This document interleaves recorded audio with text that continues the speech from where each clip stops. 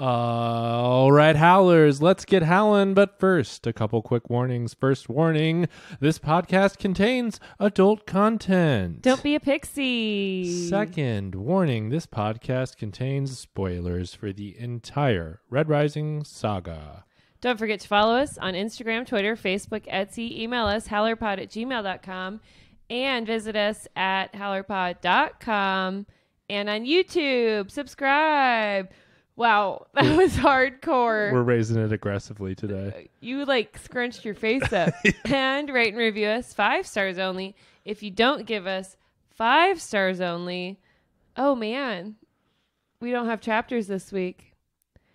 Then we'll stop podcasting forever. Forever. And now, HowlerPod. Ow! Hello, Howlers. Welcome to HowlerPod, your podcast for all things Red Rising, where every episode we dive deep to break down, celebrate, and discuss all aspects of the fantastic Red Rising saga by Howler number 1, Pierce Brown. Ow! I am your host, Ben Reinert. I am joined today, as always, by the amazing Aaron Ayers. Hello, Howlers. Aaron, what are we doing today? We have our Howler Mailbag. It's a full episode of Howler Mailbag. We've got a lot of emails, voicemails, DMs. Thank you, Howlers, Yes. for putting in the work for this episode. This is all you guys. Let's go ahead and dive in to that mailbag, huh? You're not going to load up anything? I guess we can load up the Star Shell and shoot straight into the Howler Mailbag. We'd probably rip through it. Yeah.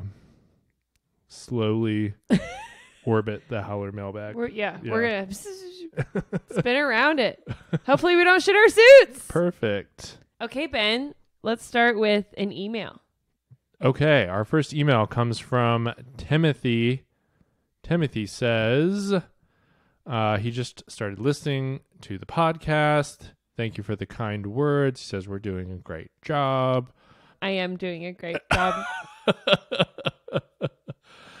Timothy says, Lyria refusing the repair of her parasite, while disappointing, was spot on for her character. I think one of the most driving characteristics of Reds is the regard with which they hold their family. It's why they were able to keep them in the mines, competition against other communities, and it's what ultimately drove Darrow to rise. His motivation to avenge aggression towards his family or clan. And so Lyria so succinctly deciding to not take something she has yearned for is kind of on point for me. Also, when you guys mentioned your guest coming and liking to cook, I confused Netflix with YouTube, and Stale Cracker came to mind. If you haven't seen his videos, please take a minute and watch one to join me on that hilarious thought experiment. He's ridiculous, and it's all the more funny because my kids quote him all the time. Just a thought. Nice. I'll check that out. All right. He says, Omnis Ver Lupus, Tim. Thank you, Tim. And we agree. I think we're well established. Well, I'm well established about Lyria. Yes. You are a little less. Well, I like to dream of other futures, Right. including one where she's a super spy. And next email is from Jeremy. Morning, Howlers. That's how I'm reading it. That's not necessarily. Wanted to message and say how much I'm enjoying your podcast. Thank you. I've read the Red Rising books since they first came out alongside my best mate, but he hasn't. Oh, this. I went too country. I should have been my best mate. Was that New Zealand? He's from England. God damn it. Do you want to start over and read the whole thing? I need Nick to read it. Okay. But he hasn't been able to read Lightbringer yet. So having you go over the rereads is like being able to chat about it with my mates. Tell your mates to catch the fuck up. Okay. Also, wanted to mention my favorite paragraph of the whole book, which I think is chapter 48. Severo has found out that his son is dead. I copied the text below. Pierce manages to write epic gory battles, but also beautiful and profound stuff like this. Gets me every time. And the chapter 48 quote is, in the cold prison of our minds, we are alone with our self-hatred, our doubts, and guilt. No one more than Severo. A friend may reach through the bars and hold our hand, but they can't open the door for us. Only the prisoner has the key. All I can do is remind him we're waiting for him when he gets out. Gets me every time, too. Yes, that's such a good quote. Call out, Jeremy. Good job, Jeremy from Surrey in England. Thank you. There's could be a Surrey over here. Yeah. We don't know about it. Thank you. This one's from Jen G. What's up, Jen G? She And said it's Jen G. Not Jen G. Not G. like Jumanji. Yeah. Gingy Manji. Gingy Manji. Gingy Manji. This one, I like the subject line on this email. It's Sweet Vale, the ham. The ham. I want ham. Low HowlerPod. There is a scene in the last set of chapters near the beginning of Mustang's meeting where she tells them about her parlay with dipshit, where Victra is described as reclining back in a chair, legs spread, her whiskey on her chest. I desperately need to see art of that. She's probably dressed... Miles? Yeah, this calling Miles. She's probably dressed impeccably, but I could see her also at this meeting in her PJs and fuzzy bunny slippers. Do you think Victra has Fuzzy bunny slippers? Maybe with like hidden spikes inside or something Right. like that. You know, like the boot knives that Roan has. Except bunny slippers. I'm catching it with my hand.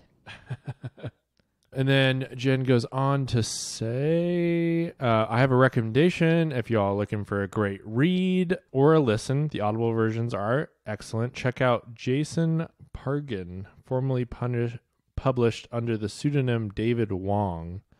The John Dies at the End books are a festival of absurd cosmic horror comedy. That sounds fun. That was a hard sentence. My brain went all kinds of places. The Zoe Ash books, the first of which is Futuristic Violence and Fancy Suits, great title, are fantastic. They're all fun, fast reads. He's also done some really excellent prose pieces on Cracked.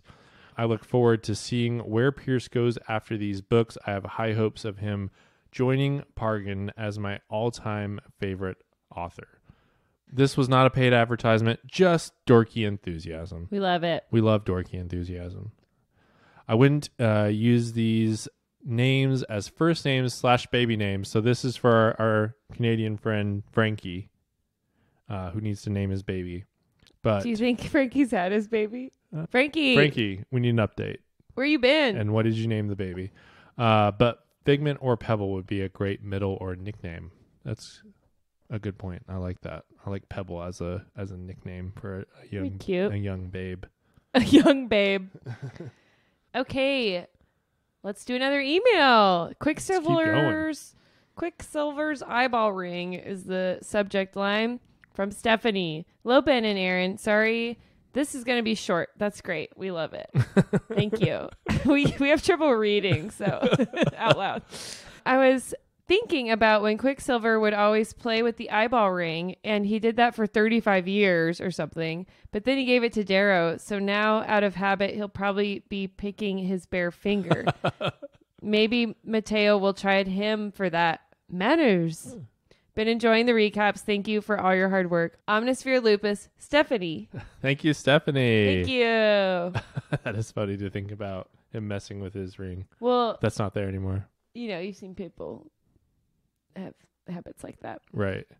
Next up, we've got a video voicemail. Finally, another one and another one.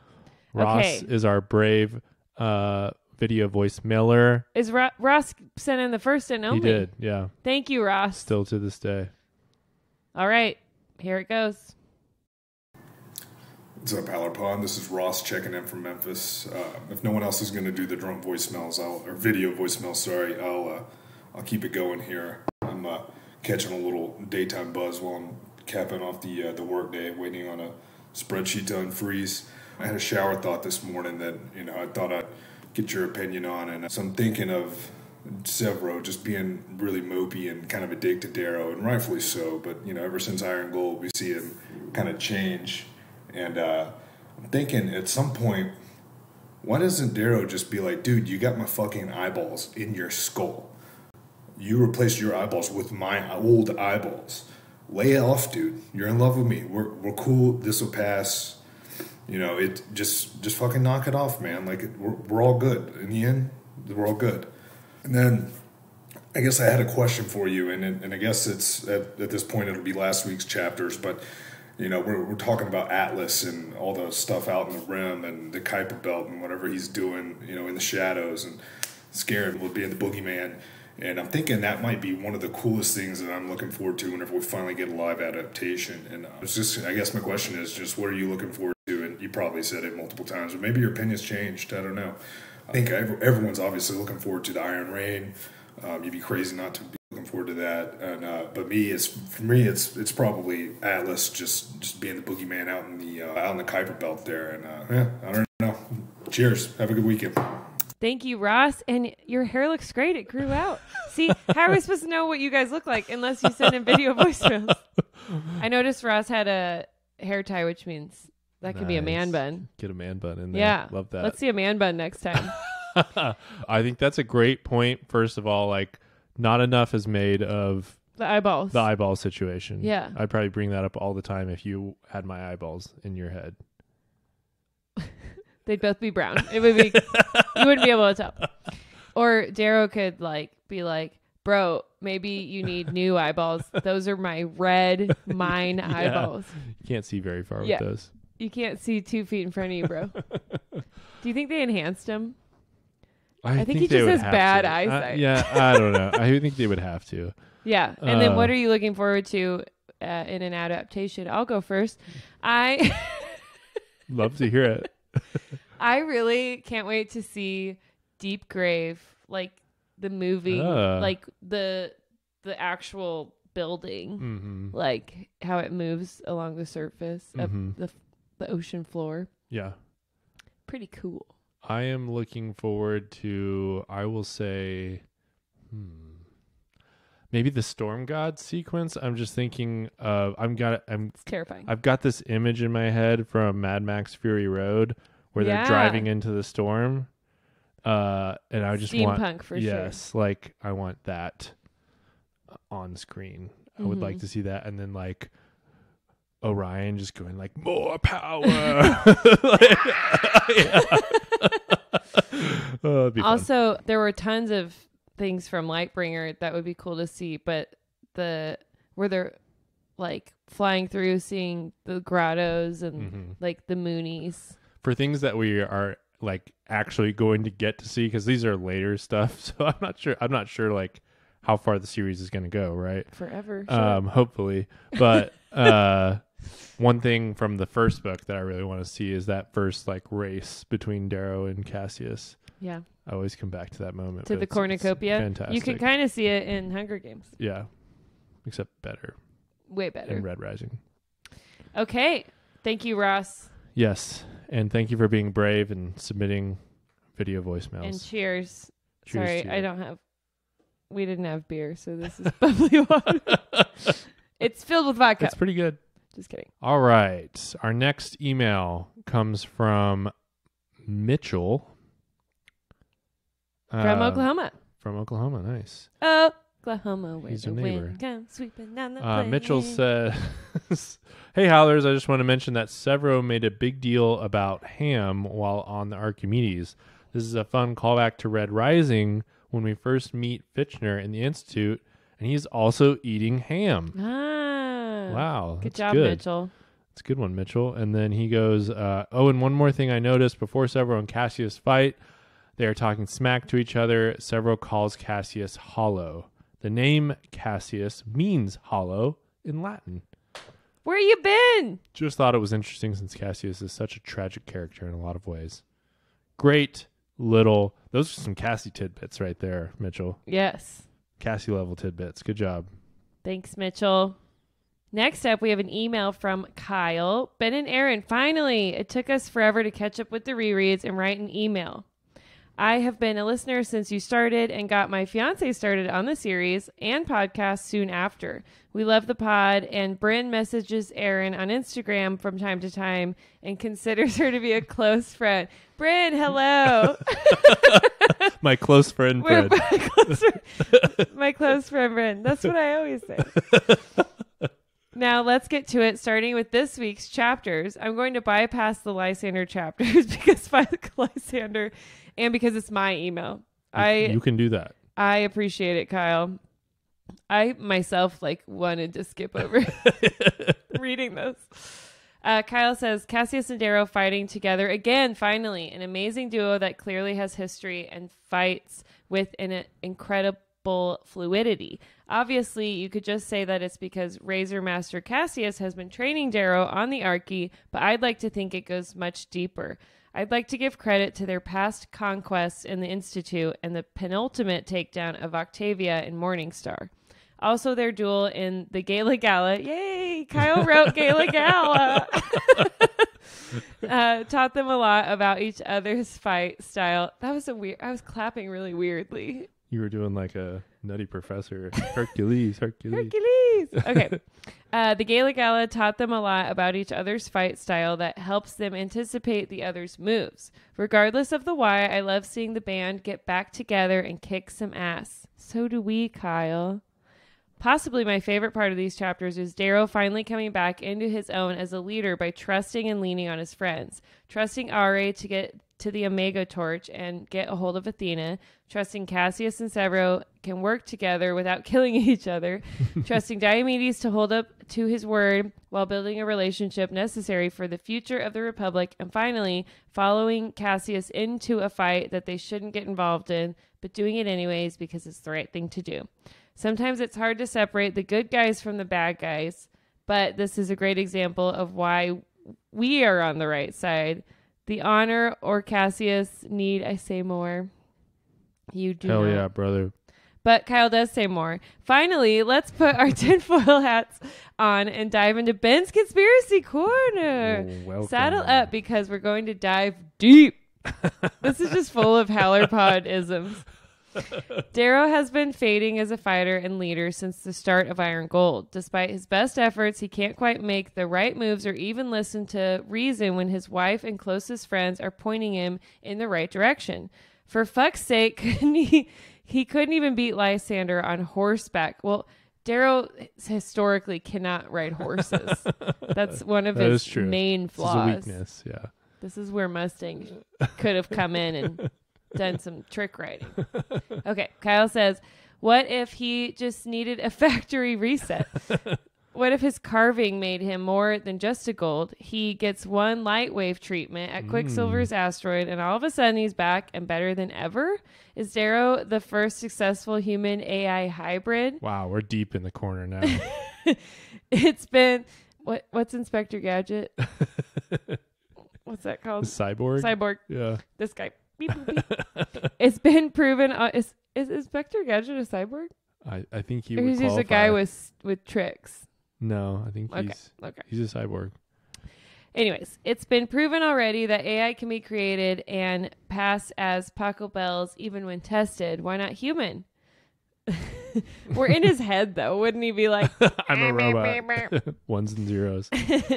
Like the big man dump. Okay. Kyle says it would explain his ability to always overcome the odds in overwhelming circumstances in the original trilogy. He was created to be the ultimate warlord the Rising needed in the core. After winning the fight, he continues to spend the next 10 years as the same warlord. He has a hard time changing in the new world he created because it's not how he was programmed. Wow. Beep, boop, bop. This has gone full Terminator.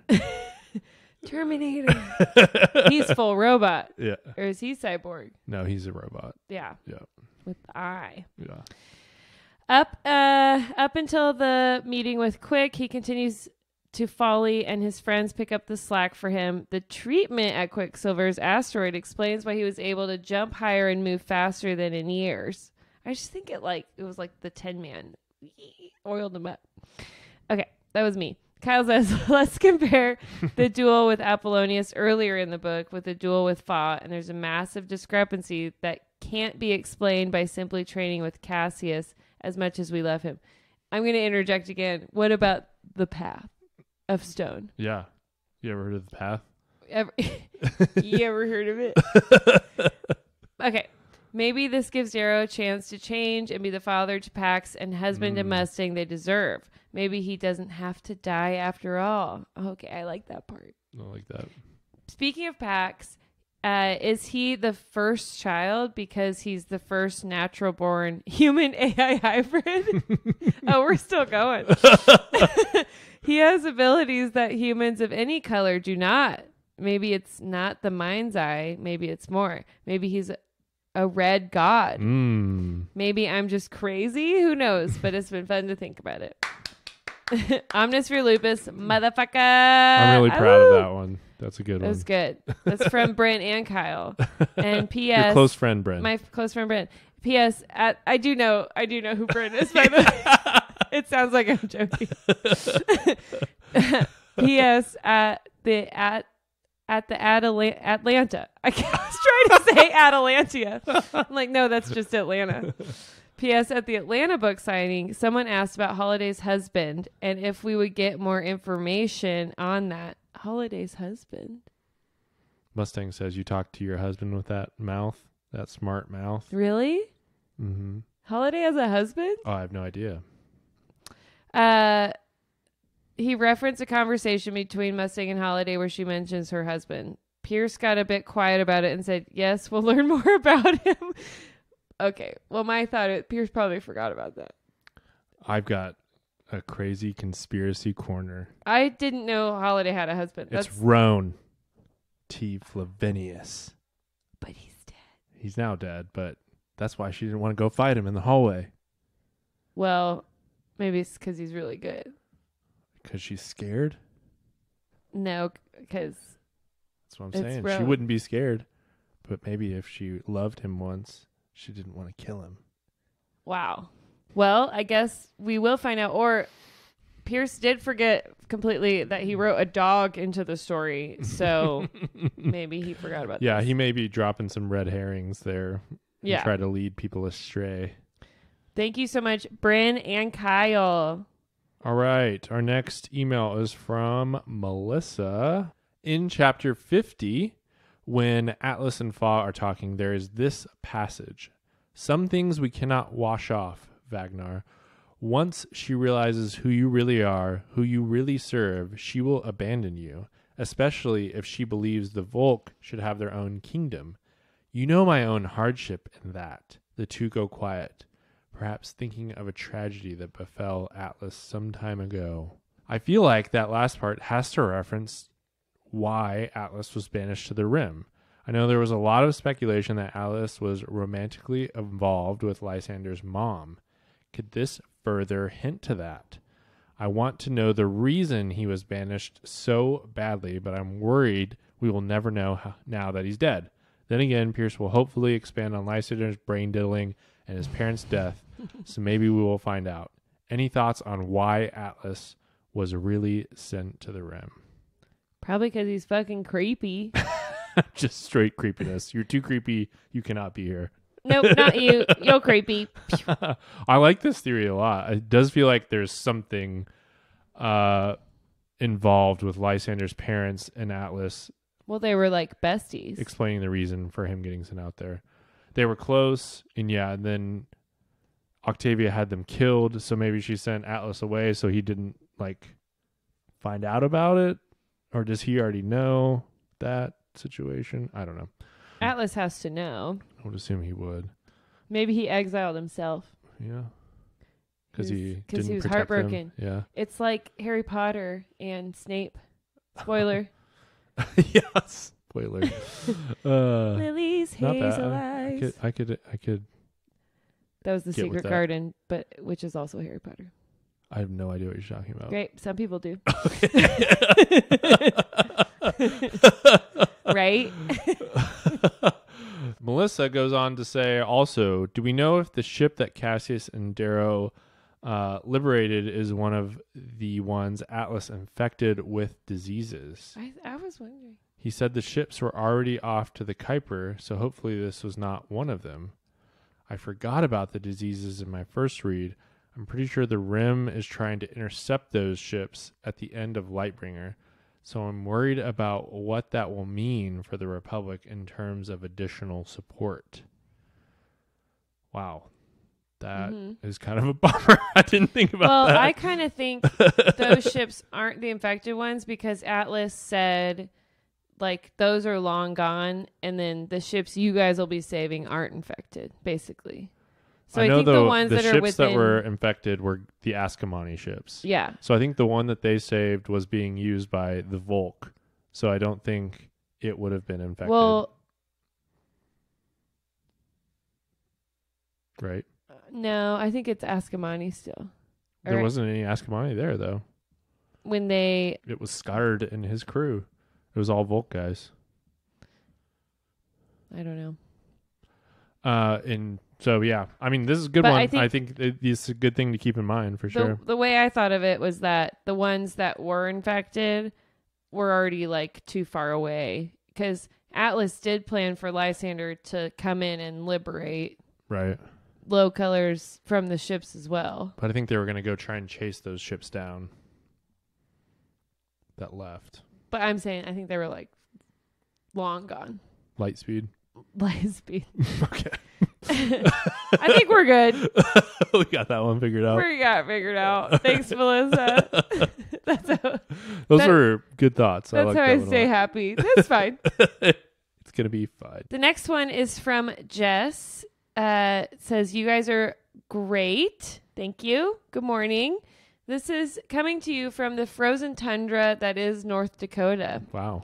I just want to say that I love your podcast. You guys are very entertaining and do a great job breaking down and discussing the chapters. Thank you. How was Cassius Hilarious this week has been my favorite segment. Me too. And may I suggest a new segment? Yes, you may. How was Lysander a pixie-ass bitch this week? Dang it. We should have done this one. We should have. Redo. We'll redo them all. Now I'm going to jump into Ben's conspiracy corner for a minute. What if Holiday is waiting? Hot today. What if Holiday is waiting for the right time to kill Mustang? Like waiting until Darrow is home and attempts to kill her right in front of him, but not close enough for him to save her. Brutal. Why wouldn't she have done that? I guess he's been on Mercury and stuff. Like how Trig died. Damn. Now, I believe Holiday is loyal and this won't happen, but it's just a thought. Howlers are dark, man. Also, if Mustang dies, the last 4 books are dead to me. Same. Agreed. And now a baby name. Quinn. I do like Quinn. That's a good one. I loved Quinn. I really wanted to see more of her, and it was super sad when she died. I love Victra, but really wanted to see Quinn and Severo together. They would have been sweet. Yeah. That's all for now. Omnis for Lupus. Ooh, from Jess. Thank you, Jess. Thank you. All right. First off, Lysander needs to die. I know it goes without saying, but it also needs to be said out loud more. Yes. It needs to be at least equal to the Jackal's tongue getting ripped out and him cracking and then getting hanged. That being said, what are your thoughts about Lysander in regard to the song Buried in the Murder by the Lonely Wild? PB has said several times that if he was a song or had a song to represent him for this book, it would be this one. It's on the Lightbringer playlist he made. I listened to it to prepare for Lightbringer to be released. I really liked this song, but after the hanger, it makes more sense and hits so much harder and even makes me actually feel sorry for him. Not possible. What songs would you pick to represent some of your favorite characters for Lightbringer? That's tough. Do you have songs? For when I have one. For when Darrow finds the Path of Stone and is like becoming self-actualized. It's this song. It's called "My Ego Dies in the End." It's really good. Hold on, let me figure out who it's by. But it's on my like most played songs from last year. It's by Jensen McRae, and she has a beautiful voice. Wow. But Darrow's ego dies in the end. I've got one. Do you remember the old church hymn on Eagle's Wings? Yes. That's for And you will Cassius. limit on eagle's wings. Along the breath of dawn. That's Cassius. My mom sings that at every funeral we go to. I'm serious. It's a good one. It's a banger from the church Yeah. days. So yeah, check out On Eagle's Wings. Or yeah, you've probably heard it if you've been to any Christian funeral, I guess. Okay, one final thing. The guy that wanted to name his unborn child after a character from the series Dude, I'm so glad we're getting so many. and wanted Frankie. name ideas should at the very least refer to the unborn child as the Abomination. It's kind of like a clone of him, but he has to say it like a boxing announcer and only around his wife, depending on his and her sense of humor, I love or that. until she agrees on a name belonging to a staple character like Julian. I like that. The Abomination. Thank you, Sinew. Thank you. Okay, we got Gen G again. Nice. Nice. Gen G. Sorry. Okay. Valdir and Darrow sitting in a tree is the subject line. Ooh. Low HowlerPod. So, are we all just going to ignore the whole Valdir the unrequited plus Darrow the oblivious thing? There's little about it that isn't comedy gold. Hear me out. I doubt Valdir, king of the melodrama spires, has been subtle. It's all but an in-joke amongst the good guys. You know Severo and probably other Howlers gave them both shit about it at one point or another. I bet that at least once Sev told Valdir that Reap expected him for dinner, knowing that Valdir would show up in his sexiest black leather. Cue Virginia choking on her drink, answering the door, and trying to cover young Pax's eyes. Or Valdir showing up to war practice or whatever one does between battles to stay sharp. I don't know, dude. I'm a scientist. Showing up in gym shorts and a tank top that says, "Reap me, daddy." I need that shirt. Except it's an old Nagal and Darrow never looked that close. That's good. So Jen is shipping Valdir and Darrow. Cassie had some fan fiction the other week, and now Gen G seems to be writing her own fan fiction. Nice. It's Red Rising smut. I've never been in on the fan fiction game, but I think during this next break, I'm gonna get into it. Our next email comes from Charisse.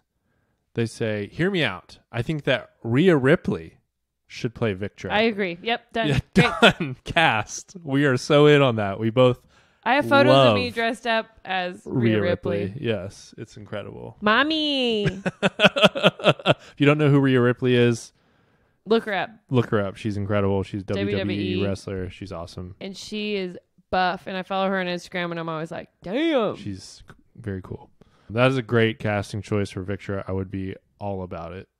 Thank you, Charisse. Next up, the subject line is Lysander is a see you next Tuesday, but it's spelled out. I'm not sure if I'm allowed to say that. HowlerPod contains adult content. Adult content. Lysander is a cunt. I agree. From Jack. Hey, Aaron and Ben. I had to email in because of what is happening this episode. First of all, I need to say that Atlas is probably my favorite villain in the series, and I thought him going down to Darrow or Cassius was the only proper way for him to go out. I was super excited when Cassius defeated him, but super pissed when Lysander just shot him in the head. Yeah, agreed. Also, He tends to do that. He tends to be a bitch and a cunt, as you said. Also, did anyone think that Roan was badass in this scene? Hell yeah, brother. I was fully cheering for him against Lysander. Yes. Anyway, I was on the fence about Lysander up until this point in the book. Whoa, Jack. You made it way too far. What about Alexander? So, up until this point in the book, and before clang, clang, clang, my favorite moment of Lightbringer was Lysander's speech to the 200. Listening to TGR narrate gave me goosebumps. Once Lysander shot Cassius, I lost any respect or empathy I had for him. I can safely say that I am now fully on the fuck Lysander train. Welcome I think aboard. he's a pixie bitch who I can't wait to see die in Red God, hopefully brutally. Glad to have you, Jack. Side note, I'm not sure if this is true or not, but I think I'm the first person to email the pod from Wisconsin. If so, I'm happy to represent the land of beer and cheese. Hit guess lupus. Nice. Beer and cheese. You're our first Wisconsinite, and we will not check that. You're just going down in the record books. You can be first. If you're not first, you're last. All right. The subject line of this email is fuck Lysander. This is good.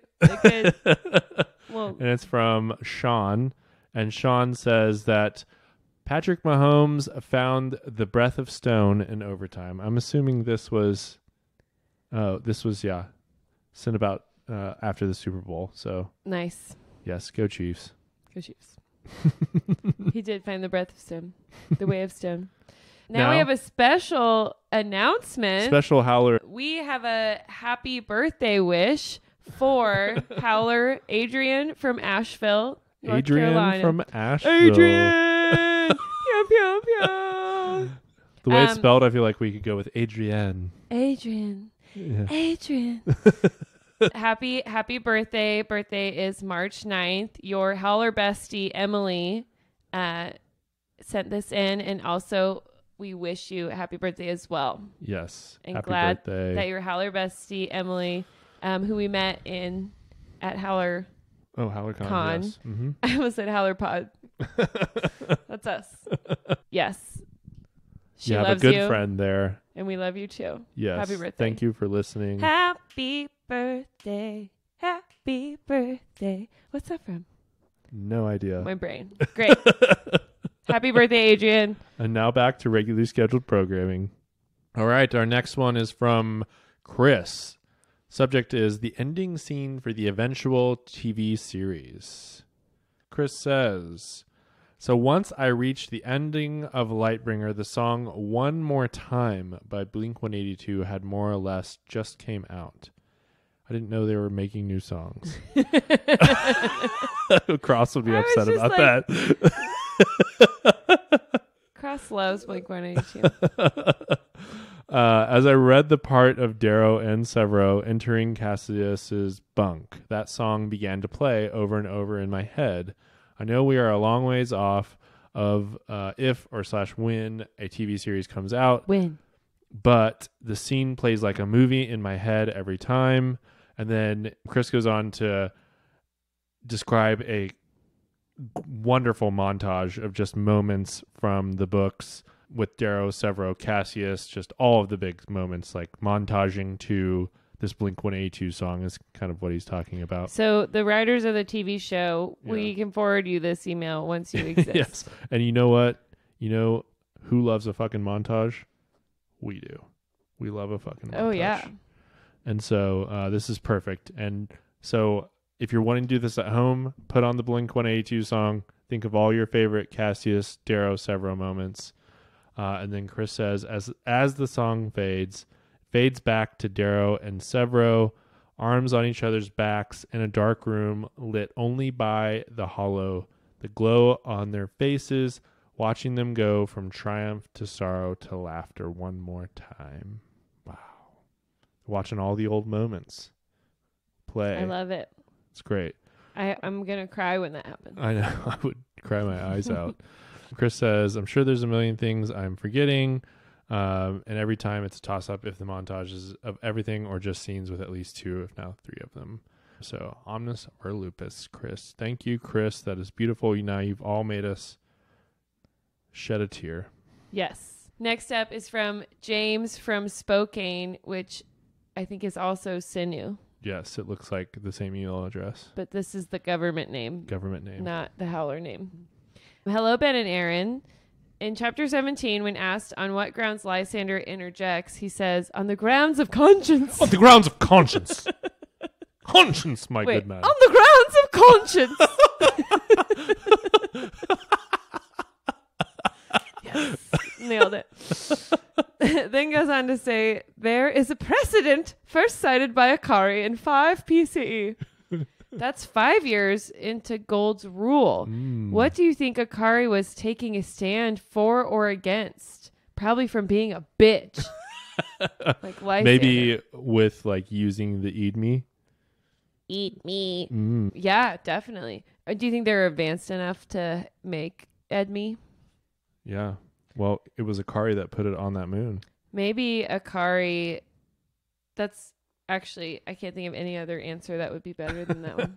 James also says, oh, P.S. I wrote in but used my Howler name, Sinew. We guessed. We're good like we that. knew it. And we got a motherfucker earlier in this book, chapter 12. Fell says his call sign is badass motherfucker. Nice. We shouldn't have forgot that. Thank you, Good call, James. Sinew.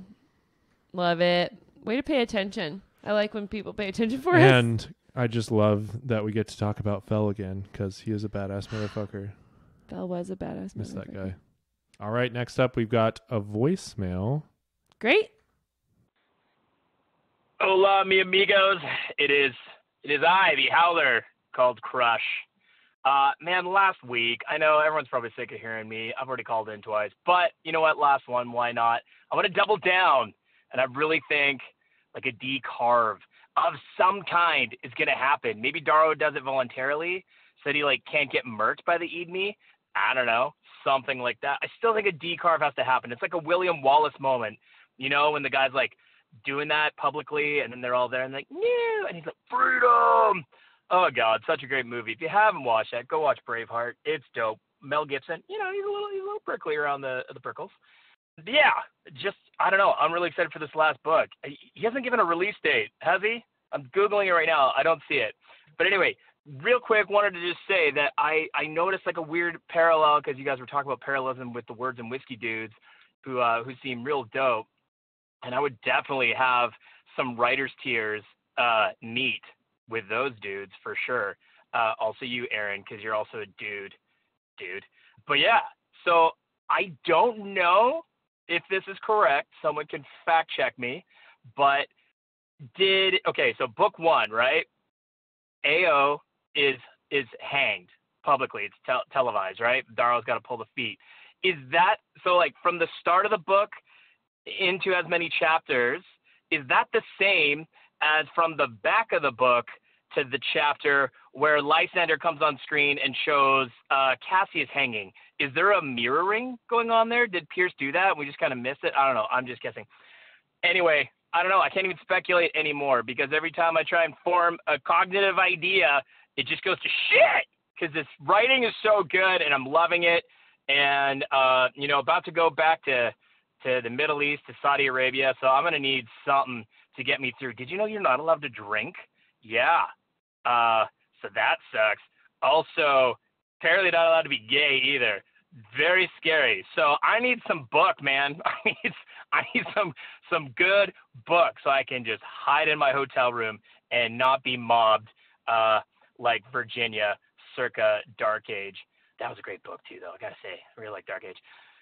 I don't agree with any of you who say that it's not the best book so far in the series. I'm just gonna say it. Anyway, love you guys, all the Howlers. You guys are great. And, man, let's all just buckle up for the end of this journey. Oh,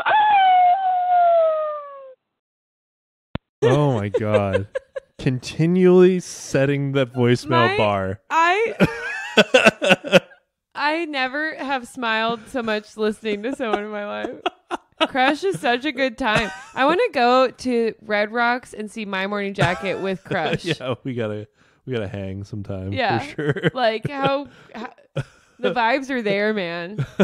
Crush, be careful. Yes. I don't know why you're going to the Middle East, but please be careful. He's got to do some archaeology. Oh fuck. Yeah. Yeah. I don't know.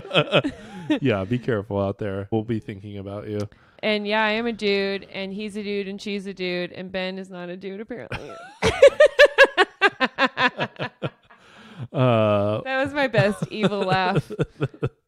You had a lot of fun with that one. Crush. I would say, I think the parallels thing and like how far into Red Rising the hanging happens. I know that EO lasts for like 5 or 6 chapters, and so Cassius would have been. Oh, you mean chapter count? Yeah. I thought it was just like story wise. Yeah. But this isn't the end of the book. I'm pretty sure she's in the book for 6 chapters. And then Cassius would have been hanged in like chapter 85, which would have been Like 5 chapters from the end. So it could be pretty close. I know it's like seemed 5 even or closer 6. to the end. Yeah. Oh, That was so much fun. Thank you, Crush. Should we listen to it again? I'm going to listen to it before I go to bed tonight and have great dreams about Crush. The energy Us drinking is writer's just tears unmatched. with words and whiskey and without. He's just really enjoying. I just like when people like me more than you. Oh, well, It's which is my all fa- the time. it's So my favorite thing.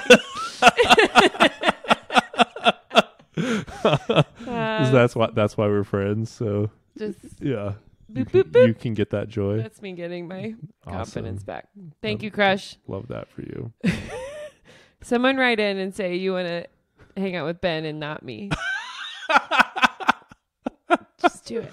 She's just pandering. Okay. We have another voicemail. Let's see it. Hello, Ben. Hello, Aaron. Long time, first time. You guys don't know it, but you're basically my best friends because we talk about this book every day on my way to work. The only mailbag thing that I had for you was the fact that you always open up with Howler number 1, Pierce Brown, but Howler number 1 is Darrow. So are you implying that Pierce is Darrow? And if you're not, then shouldn't Pierce be Howler 0? But yeah, thanks for doing what you're doing, and I hope you guys have plenty of material left because it's going to be a long time before Red God, and I won't have anything to talk about on my way to work except myself, I guess. Thanks for calling in. We got a DM. We know that his name is Viet. Yes, thank you so much for calling And we are also your best friends. And Ben especially is your best friend because he needs a best friend right now. Been betrayed by my own best friend. I would argue, if we're arguing, that Pierce would be Ares, right? Father of the Rising. Father of the world. Or is he God? I was thinking more about like Darrow is Howler number 1 in the fictional world, and in the real world, Pierce is Howler number 1. Pierce is Howler number Right. 1. Yes. Yeah. That's my logical explanation why for not? that.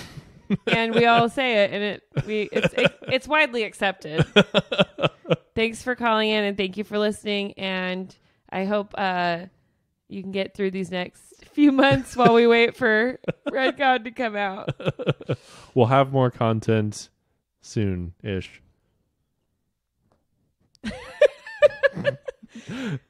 Let's listen to another voicemail. Let's load up this voicemail and shoot straight into my ass. Sorry. This is me sober. I might leave that in.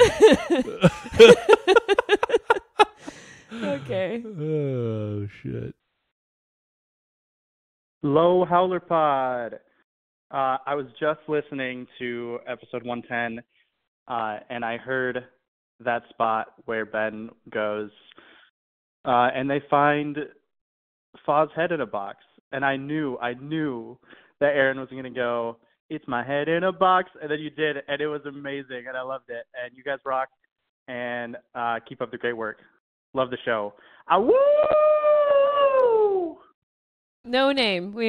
But some people think in song It's as well. another person that likes you more than I me. bet they know what Lily's hazel eyes.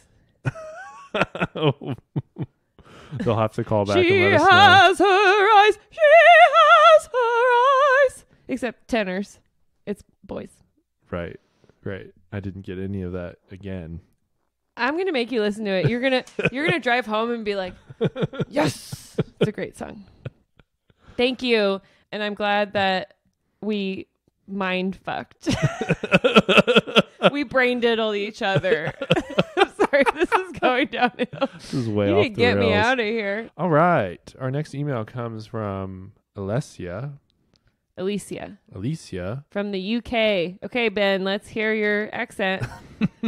No. I'm Alicia, faraway Italian howler, writing from the UK. I could do a very offensive Italian accent right now, but I will not. We're this close. Yeah. We don't need to get canceled. All right. I've been reading Red Rising for 10 years now, and I've always felt quite lonely in my passion for my favorite saga. I recently discovered your podcast, and it was like finding some friends I don't know I had. I've missed the old seasons real time, but it was truly great following you after Lightbringer. Although my husband called me crazy for replying out loud to stuff said in a recording. Never mind, my honor remains. Alicia, your honor remains. And I did my Italian hands. A big thank you then. I look forward to listening to you once Red God is out. I do believe Darrow will die, and I'm sure your podcast will help mend my broken heart. You'll need to mend my broken heart. A little question for you. What's the character reunion you're looking forward to the most in Red God? It's Darrow and Pax for me. Pax has changed so much, and so has Darrow, so I really don't know what to expect. I'm sure Pierce won't let us down. That's a really good one. And it says, P.S. Fuck Lysander. P.S. Fuck Lysander, sorry. Thank you, Alicia. I always say low husband, low wife, but I kind of... I want to see hit so hard, though. Severo Victra. Yeah, because I'm also nervous about it. Because I'm worried he's going to like... Oh, the brain diddle thing? Yeah. I'm less worried now, but it could happen. How about you? I would say low husband, low wife is just going to... That's Darren Mustang. Yeah. That's going to be like an atom bomb exploding. It's going to be so cool. In your chest. Yeah. Your heart's going to explode and you're going to drop dead. It's just going to be... And then the next character reunion that I'm looking forward to is Darrow and Apollonius. Ooh, I found you. Reaper. Finally, an opponent worthy of... I don't know. I'm not Thomas. I can't do Apollonius speeches. Okay, next up, we have an email. Virginia informant on Luna. It's conspiracy. From Jack. Hello, Howlers. It's been a minute since I read Lightbringer. Looking to start my third reread here shortly, though. I was wondering what you guys think about Virginia's informant on Luna. It's mentioned briefly, I think, before the Battle of Phobos that she has somebody on the inside. Of the known characters, I think the only person who makes sense at all is Abominadrius. Maybe Lilith is losing control of him, and his clone just wants to be a brother to Virginia. Mm-hmm. Jack from Michigan. Michigan's in the review now. I changed keys halfway through that. Sound like you nailed it to me. You know that song, right? No. Oh my God. I don't know songs. It's the Milk Carton Kids. It's like such a sad song. Milk Carton Kids? Yeah. The fuck is that? I'll send it to you. Okay. Jack knows because he's from Michigan. Yes, we 100% think it's Abominadrius. We're with you, Jack. The end. Our next email comes from Kirsten. This is the only mailbag you need is the subject line. It's fuck, marry, kill, Severo Cassius Darrow. Would you like to go first? And then Kirsten says, also, Aaron, be my BFF when you get the chance, please. Another person that likes you more I'm than available. Me. Wow. I'm available. I'm available for BFFs. It could be Kirsten. I am going to obviously marry Cassius. I'm going to fuck Darrow. And I'm going to kill Severo. Because you scared to fuck Severo? Severo's scary and stinky. I can't do body odor. His nails. Yeah. It's just, and the toenails thing. Yeah. It's too many disgusting habits. Fungus. I would fuck Cassius because he's a fuckboy. That's what he's there for. I would marry Darrow as well because, you know, he's nice. Marriage material. He's marriage material. And I would also kill Severo. We're going to get canceled. The toenails. It's the toenails. I mean, it's the question. I mean, I don't know if I'm as adventurous as Victra. If you know what I mean. I just can't do smells. Yeah. Yeah. Thank you. Thank you, Kirsten. Thank you. Fuck, marry, kill. This is our last voicemail. No Howlers. This is Dave calling from Baltimore. First time caller. I'm very excited. Don't really have any theories to talk about. Just wanted to call and say how much I love the podcast. I've been listening since the pandemic started. I'm excited about all these new episodes. They're great. I'm just catching up now. I was a reader of Red Rising starting back when Morningstar came out and have been just hooked ever since. I also like to think of myself as somewhat of a Red Rising pyramid scheme person, as my goal in life is to just convert as many people as possible. And I've been pretty successful, including getting my in-laws to read it and family members to read it. And whenever I hear people talking about books, I ask, hey, have you read Red Rising? Because you should. And by the way, there's a cool podcast named HowlerPod that you should check out. So thanks for the podcast. Really love it. And love the last part of the podcast, which is, what are you into this week? What am I into this week, you ask? Oh, I'll tell you. Just reading a book called The Will of the Many. If you like Red Rising, I think you will really like this. It's a lot of stark similarities, but really interesting story, and I think you should check it out. All right. Have a good one. Oh! Dave from Baltimore. That was a lovely voicemail, Dave. Thank you very much. It's lovely. The Will of the Many. I haven't read that. Thank you for spreading the good word about the books. Get it? Pyramid scheme. I know when he said I'm a Red it was a Rising joke. pyramid, I thought he was about to be like, I'm really into The pyramid. the pyramid. I was like, whoa, where's this going? Dave? Okay. Baltimore. But no, he's spreading the good word about Red Rising the books and getting Yes. people into reading So them. for it to be a pyramid scheme, it means some of us should be making money. So I guess we're not. Only the people at the very top. Yeah. We haven't gotten there yet. We're too many levels down. Yeah. We're Browns. Thank you for calling in, Dave. Hello, Howlers. We almost forgot Cassie's tidbits. We have some more tidbits. Luckily, your friendly neighborhood podcast editor is here to save the day. Let's hear those tidbits. Hello, Howler. Just a quick few minutes of wrap-up, leftover tidbits to share. And the first one is called Tickled Pink, and it's just from a previous submitted tidbit that was written and Ben read. And while I appreciate Ben's acumen in reading Legio X and Legio XX as 10 and 20, it did kill the already terrible joke of Legio XXX Menage a Trois. And 2. Who are you wearing? The atmospherist Diomedes pulls up Atlas's sleeve aboard the Dustmaker to reveal the grafted Helios arm called back to the Red Wedding moment in Game of Thrones when Lady Catelyn pulled up Roose Bolton's sleeve to reveal chainmail. 3. Lysander. When Octavia and Darrow are playing their game of truth or truth, she tells him her greatest fear is that Lysander will grow up to be like her father, Ovidius Aulun. Her second greatest fear was the inevitability of age, which Darrow kindly helped her get over. Not that I give a gory piss about how Octavia would feel about this, but has the first fear come to fruition? I say yay. And from what I could find on Ovidius, it was said that he used Senate resources to wipe out a house, and apparently ruled for too long. I don't know when he took over, but with Lysander being the age that he is, if he takes over, in the span of the rest of the story, I doubt that he would step down at some point. So as far as Lysander goes, he has been systematically working his way through the Ra family, which is kind of poetic if you take it in the sense of, Lune working against Ra as in the sun god Egyptian Ra, so has that kind of poetic beauty in it. And to be fair to Lysander, the Ra family did a good chunk of that wiping out by themselves, especially at the hand of Dido, and they're at war now because of Lysander is terrible. So I guess his violence is not wholly unjustified, even if it is, asshole-ish.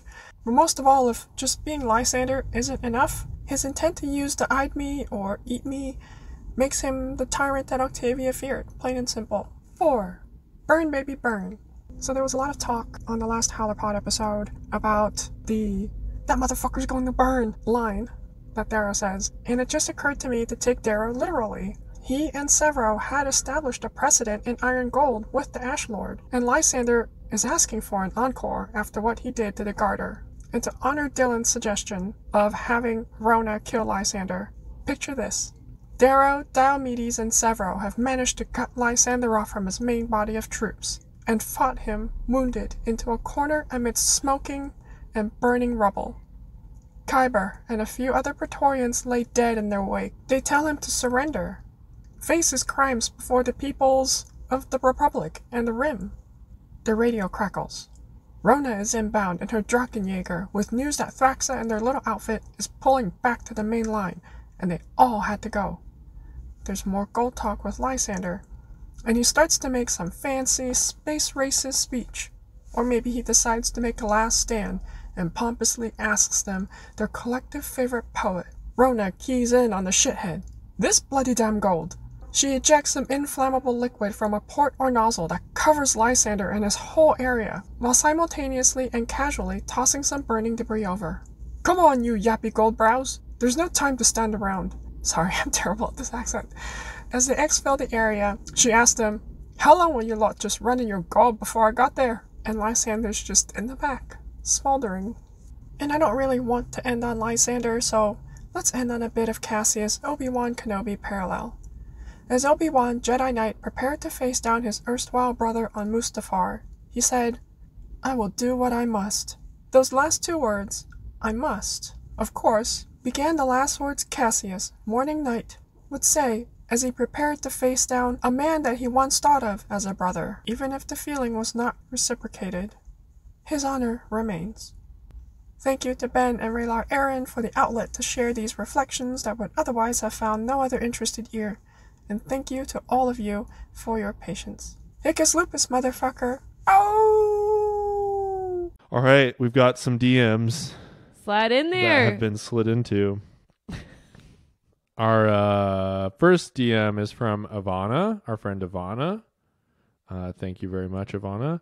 She says, I just want to say I feel robbed of the Cassius Volga romance that has developed in my head. But now I'm just thinking that Severo will have a new BFF to dance to Cacophony with. And also, she will teach him stuff she knows from her heist days with F, and he likes useful people. That is a good pairing. I also want Lysander's post-war punishment to be he gets his personal memories all taken away by Virginia, and he has to teach middle school children history and talk bad about his family and himself without even knowing it. That's perfect. That's great. Also, teaching middle schoolers sounds like punishment as well. That was good. All right. Our next DM comes from Jerry. All right. Jerry's from Boston, and he says if we ever find ourselves in Boston, he'll buy us a beer. Boston's so nice. We'll Lots of brick. We'll definitely hit you up and make you buy us a beer. Now for my schemes, he says, I desperately want this series to be adapted to a live action show. The biggest hurdles would be budgeting for the VFX necessary to do the series right and the amount of seasons you need to tell the story. Pairing with the right producer studio is so important. I think we need Seth Rogen and Evan Goldberg to become super fans of this series. Their work overseeing The Boys is exactly what Red Rising deserves. How do we enlist these two in our grand plan? I think we do it with weed. I'm down. I didn't know Seth Rogen had anything to do with The Boys. Yeah, he's big producer. Cool. Comic book stuff. He's a cool guy.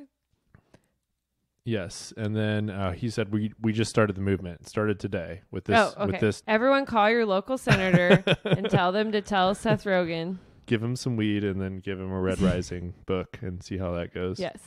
Jerry also sent an awesome picture of a tattoo that he got on his arm, which is legit. I like that one. Of the red and gold symbols together. That's nice. And then he says, realistically, I hope we can get an awesome animated show in the look and feel of Blue Eye Samurai, which is what I'm into this week. Nice. Have you watched that yet?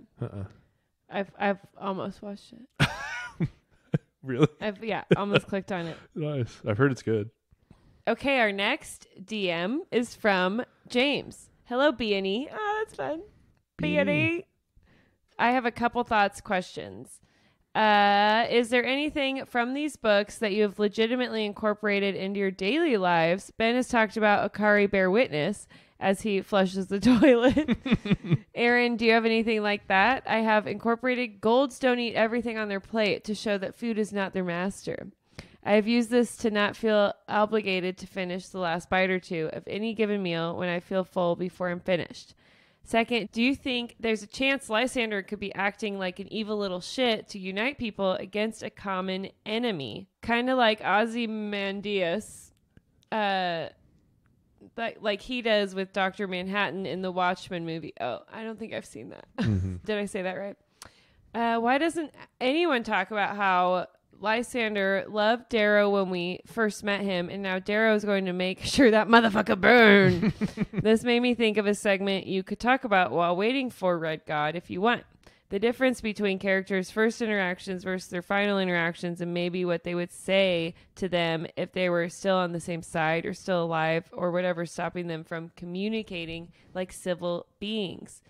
And, oh yeah, what are your thoughts on this chemical weapon that was talked about earlier on in Lightbringer versus the Edme? Is it different? Oh, the Green Death one? Fel and Lyria see that remnants of the Green Death that wiped out the base of the asteroid. Thanks, James. Wow, there's a lot in that one. So first question is, what do you do in your daily life? I don't like have super specific stuff. I do, like use the mind's eye from time to time. No, I'm just kidding. I was watching Dune to prepare. We're about to go see Dune 2. Yeah. And the fear is the mind killer. Or like, I have no feelings. Yeah. I feel the nothing. litany against fear is what it's called. Like that reminds me of it the is. Mind's Eye. It's supposed to. Yeah. Okay. Oh, okay. Yeah. I did it.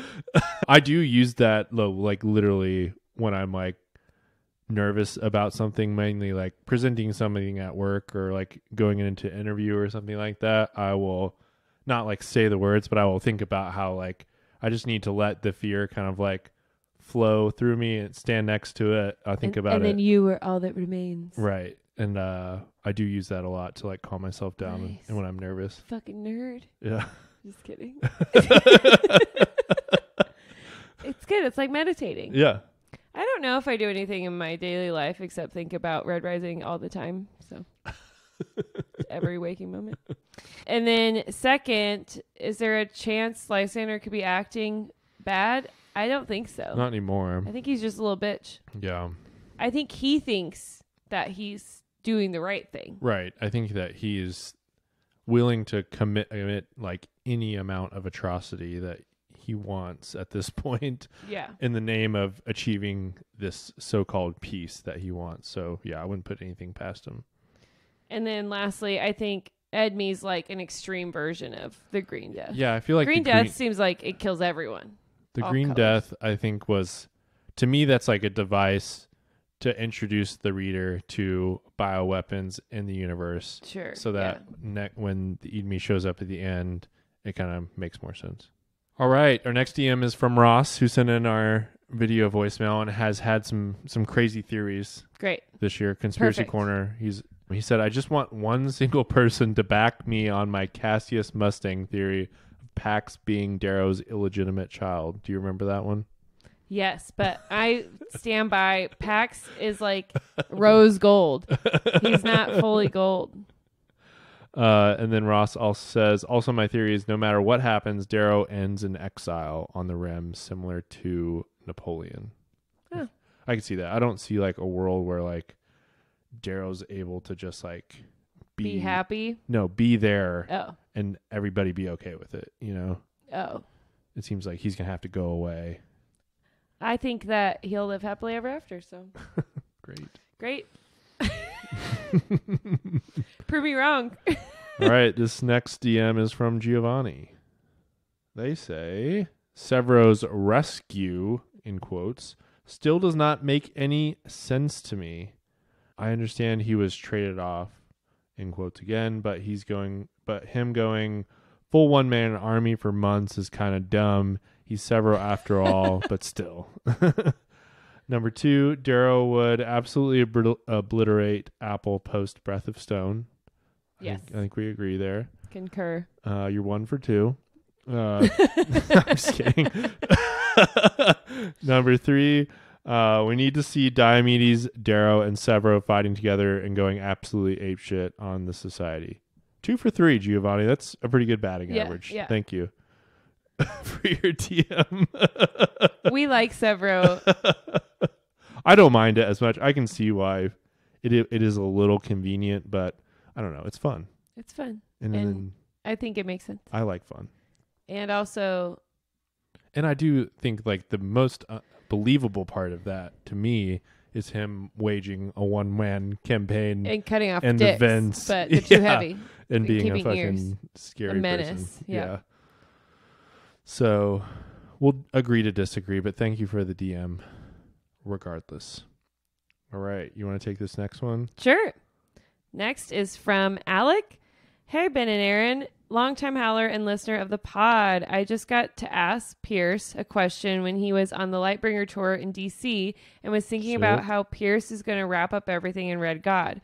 We know Lysander is going to challenge Atalantia to a duel and also has the oracles from Mustang post Phobos, but knowing him, he'll want to try to force Atalantia to admit to killing his parents before formally challenging her to a duel. My theory is that Lysander is going to be forced into admitting he knew about Atlas and the Rim, and that will be what causes the Reformers and Julia's block of the 200 to abandon him.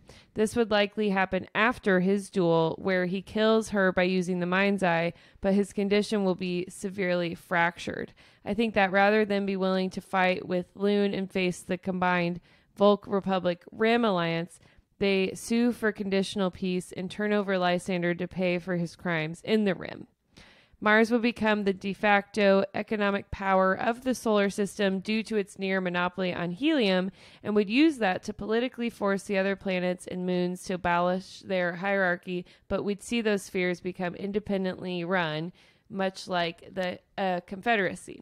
This would become the new spheres of influence that was alluded to in Lightbringer, and we'd see an eventual last peace between the sovereign governments working in relative peace to rebuild after the war. Let me know your thoughts, and I hope we see that pixie Lysander die to Diomedes sniveling and pissing in his suit. Ow! Thank you, Alec. That was great. That was a good ending. I like Do we that need one. Red God? Alex just wrote it. Yeah, I do think those oracles are going to come into play. I like be the interesting. idea that it's like secret versus secret. Like Yeah. you killed my parents. Well, you partnered with Atlas to murder everyone in the Rim. Yeah, and I just wonder like how much of an effect that would have on the Reformers. Like they're all making a lot of money off of that venture. That's true. But there's like obviously feelings there. And We I know feel like Pallas Cicero, kind of knows. Yeah. I don't know. and we know like Cicero would be upset about About- the righteousness of that or whatever. But whether that would like have them change allegiance, I guess we'll see. We've talked about him maybe being, a problem down the road for Lysander. So it's a good call out. Our next DM is from Steven. After Severo is free of Abominadrius, are we sure that something wasn't done to his brain to make him some sort of sleeper agent? I only think this might be a possibility because he was definitely threatened with the altering of his brain and memories, then pretty much sold off back into the galaxy. Then we don't hear much of anything about Abominadrius through most of the story. Could Pierce be setting up a bloody damn gut-wrenching showdown between Severo and his brother Darrow? God, I hope not. But who knows? Thanks for your consideration. Howlers never bow. Steven. Thank you, Steven. Yeah, I think we kind of Possibilities floating out there. we think that something could happen. We also though think that if it was to kill Darrow, why wouldn't he have already done it? Right. I don't know. And then, yeah, the strategery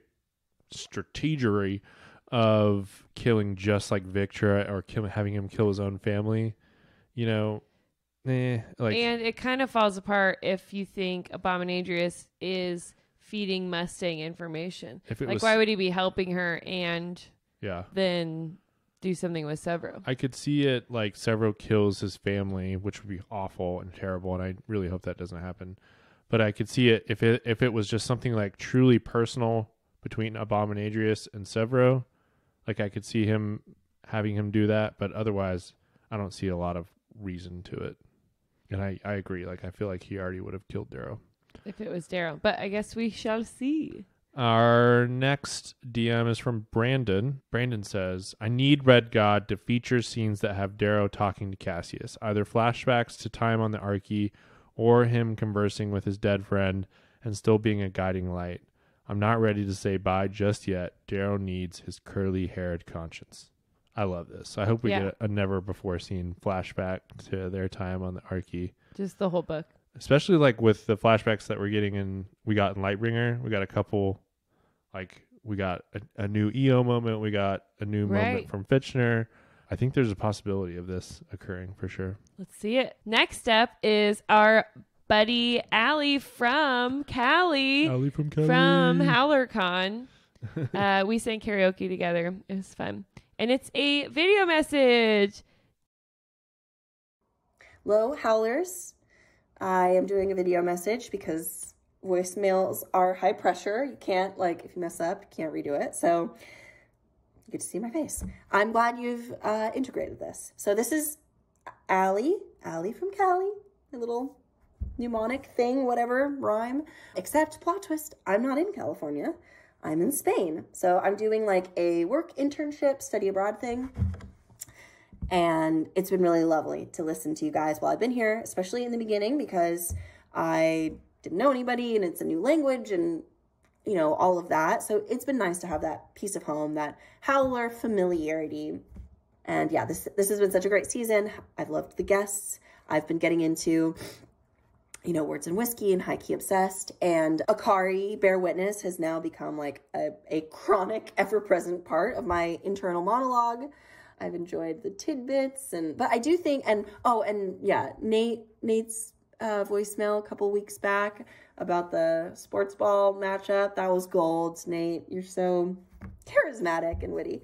And also I was really impressed with all the Akari Bear Witness jokes people wrote in.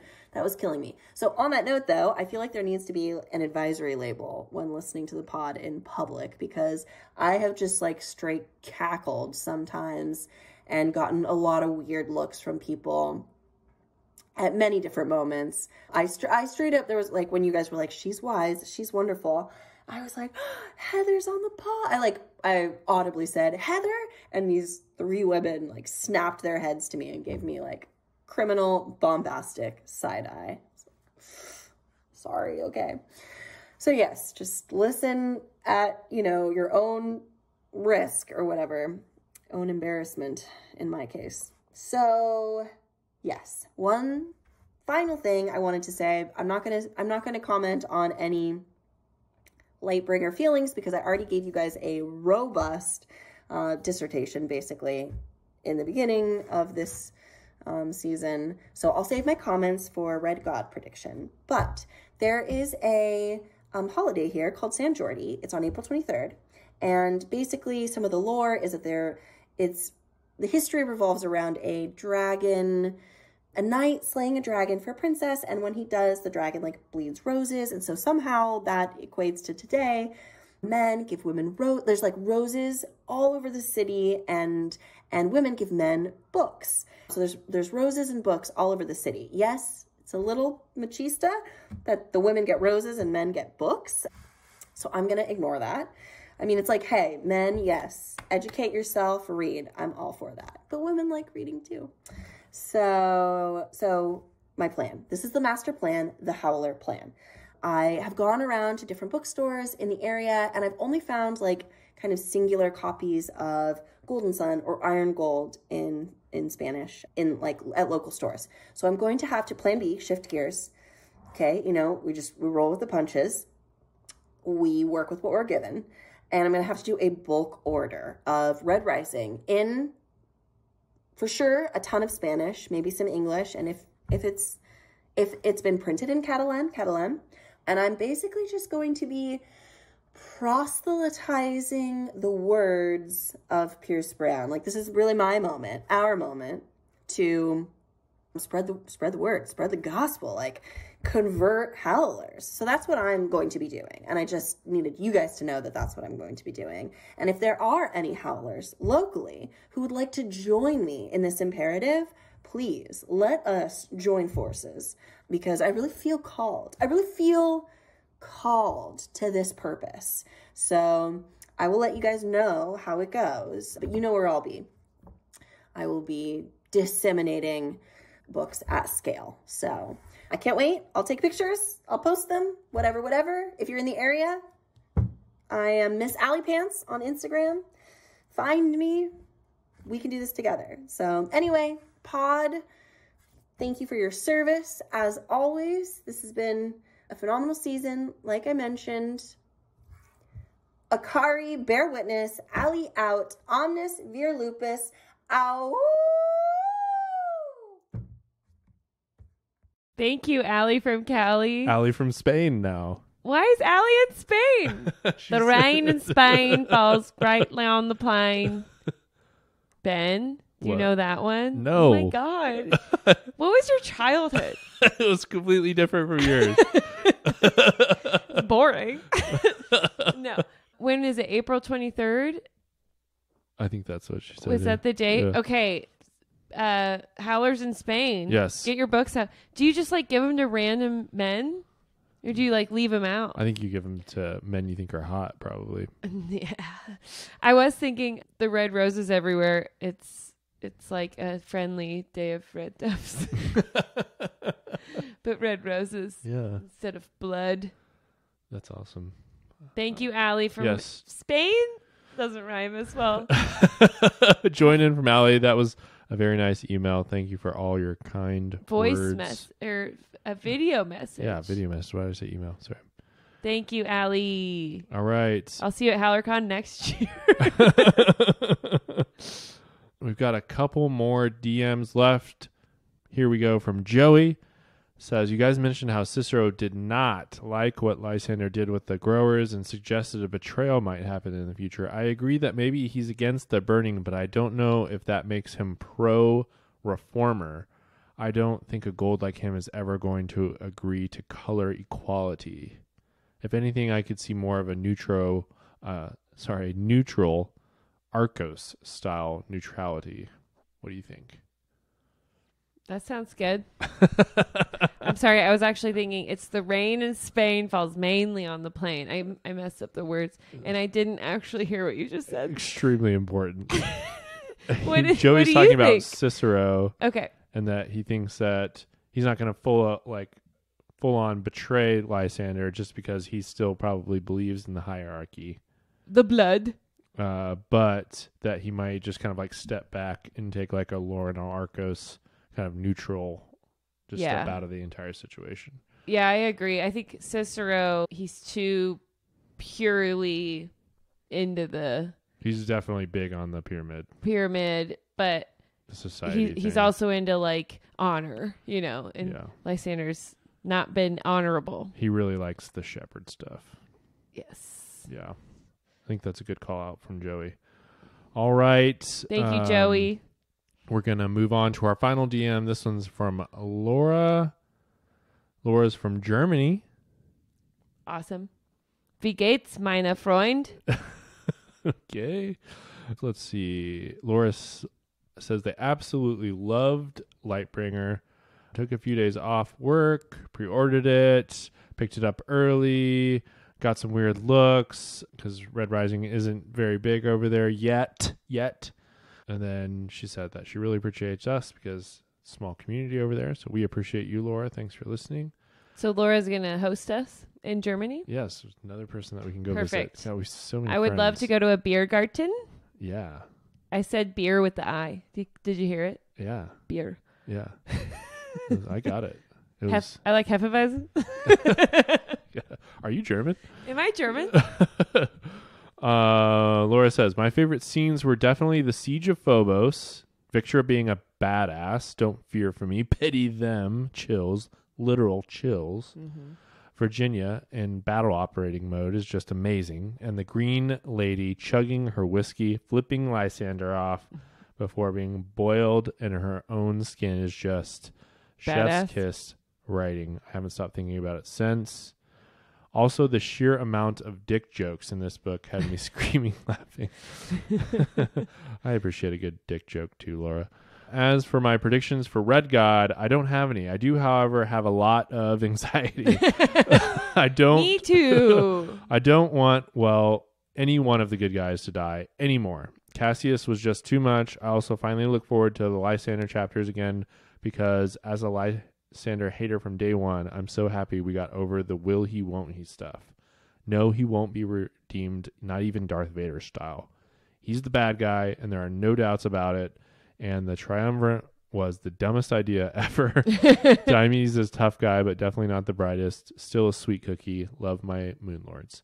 Last one on my wish list for Red God is a Victra versus Atalantia duel. I didn't know I needed this, but listening to last week's episode, I know now that I need it. I need it. Omnis for Lupus. Thanks, Laura. All right, and that's the Howler mailbag. We cleared it out. Cleared the dust. It's all been said. We appreciate you guys for writing in so much. So long, farewell. I'll be to say goodnight. This episode is all about you all and how much you contribute to our show. It's really cool. We appreciate Thank you all, and we love all of you as well. Yes, we super appreciate it. Lots of kind words. Could not do this without you guys. I have open BFF slots. She's got I love Ask Ben. I love making new friends. It's my favorite activity. All right, you know what it's time for? What are we into this week? Aaron, what are you into? I fucking nailed that one. I, first of all, am into a viral video with one of our very own Howlers. Yes. You might have seen a few episodes ago I wore this helmet. This helmet. Remember this?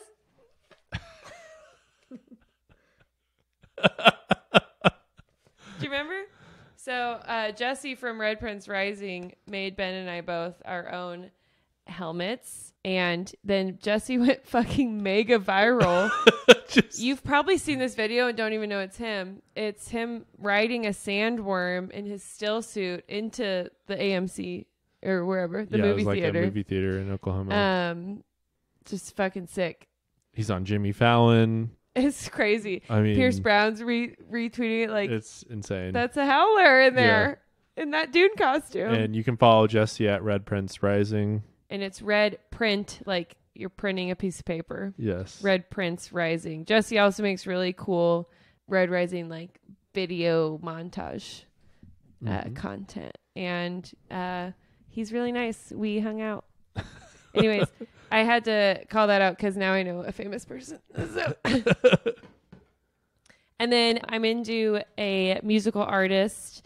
I saw him at Jazz Fest in New Orleans last year. His name is Billy Strings, and he fucking rips on guitar and I think banjo and mandolin, but definitely guitar. He's like a picker. Yeah. He's also super cute. And my favorite song is the most popular song, but Dust in a Baggie. It's folky. Billy Strings. Nice. He's blowing up right now. Ben, what are you into this week? I am also into some music. A new album came out from a new artist named Lake J. Album's called Dizzy.